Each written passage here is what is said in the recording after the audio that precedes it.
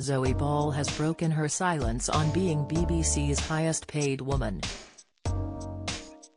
The Radio 2 breakfast host, 51, is on a healthy £980,000, which is a drop from her £13 million earnings in 2021.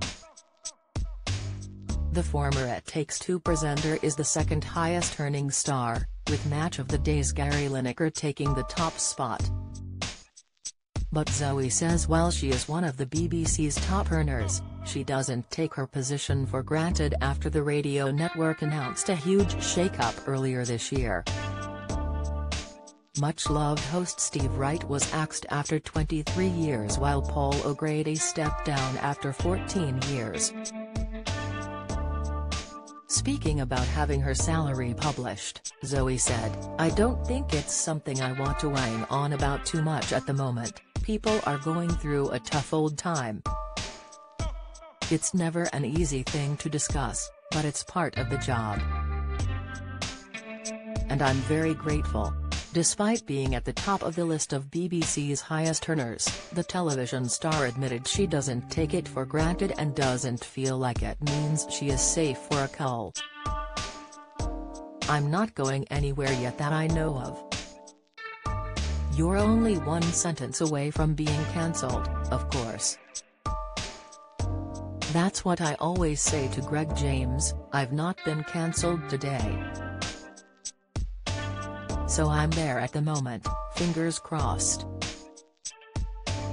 It's such a great job and I always feel like I will do a job for as long as I'm happy," she told this week's Radio Times. During the interview, Zoe spoke about Steve's departure in the shake-up. The radio host said he was like a godfather to her and his replacement, Scott Mills, will have big shoes to fill. Zoe said she understands the listeners don't always like change but thinks Scott will be amazing, adding she felt Steve's final show was masterfully done.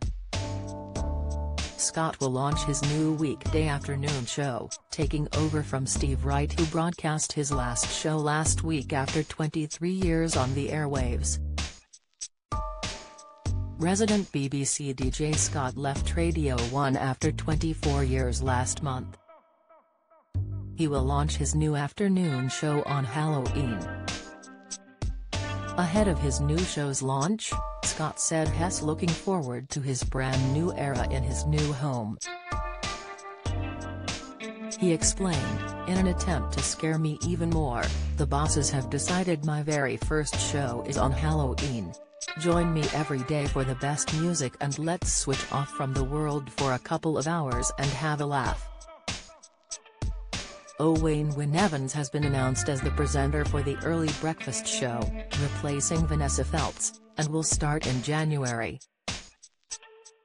The show will be broadcast from the BBC Cymru Wales Broadcast Centre in Cardiff as the first Radio 2 show to move out of London in part of the BBC Across the UK plan, allowing the broadcaster to better reflect, represent and serve all parts of the country.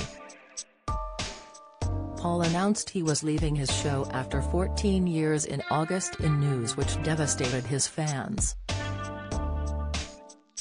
He was not alone in jumping ship.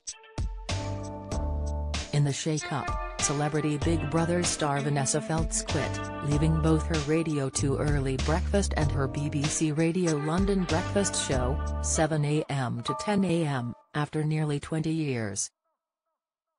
Craig Charles' House Party, which aired on Saturdays from 10 p.m. midnight, has also been axed after the Red Dwarf star presented it since 2014.